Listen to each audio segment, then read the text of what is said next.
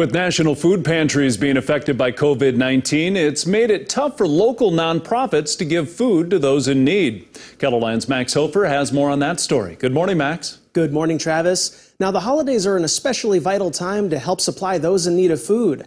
Feeding South Dakota hasn't been able to keep their pantry stocked, but true to the spirit of giving, they're getting some help from the community.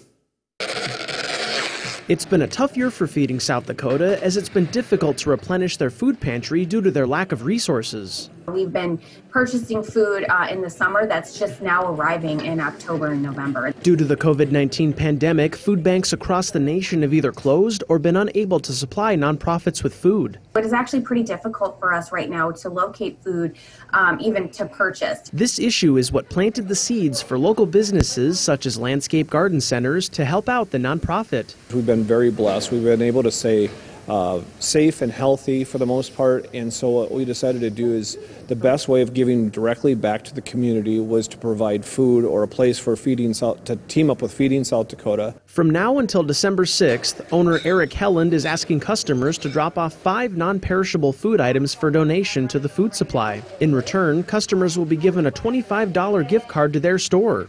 But Helen says that the true value is found in building up your community. Without them, we wouldn't be able to exist. So this is just a very small token of our appreciation to the people of Sioux Falls and to be able to help people that are a little bit less fortunate.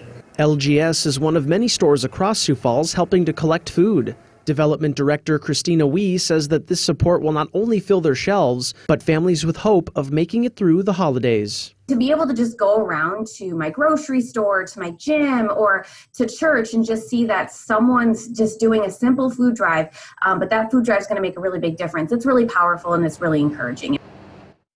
Now, if you'd like to help Feeding South Dakota but aren't comfortable going in stores, you can donate through their website.